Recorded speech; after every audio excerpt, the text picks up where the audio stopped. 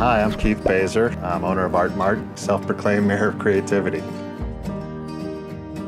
Artmart was founded in 1952 by an artist named Jim Harmon, and I've always joked that Jim Harmon, as an artist, he was an average businessman, and as a businessman, he was an average artist. He would actually buy closeouts of crazy merchandise. You could get hockey pucks here, you could get windbreakers, lampshades, ledger pads, a lot of crazy stuff. He had thousands of paperweights from Italy and all kinds of unique gift items.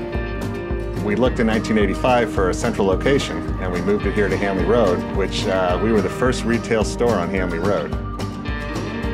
So what do we have at Artmart here?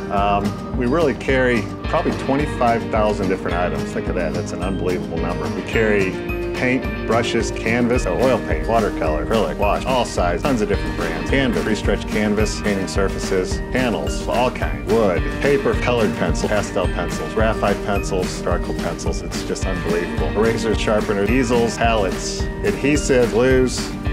Artmart's been doing custom picture framing since 1952. We are the largest independent picture framer in the city. We really have probably over 100 years experience in our staff. It's the people. It's the people. We developed this love for art and this love for artists. The people we work with, the people that shop here, and our customers are just amazing people. That's been really the delight of this business from the day we bought it.